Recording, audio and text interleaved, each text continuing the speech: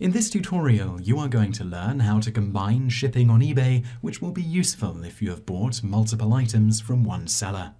First off, if you are planning to buy more than one item from a seller, it is important that you don't pay for the item immediately.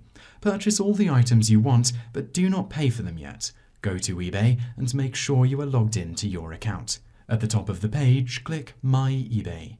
On the page that loads, you will see a list of your purchases. You need to find one of them that is from the seller and click on the More Actions link to the right of it. In the menu that appears, click Request Total.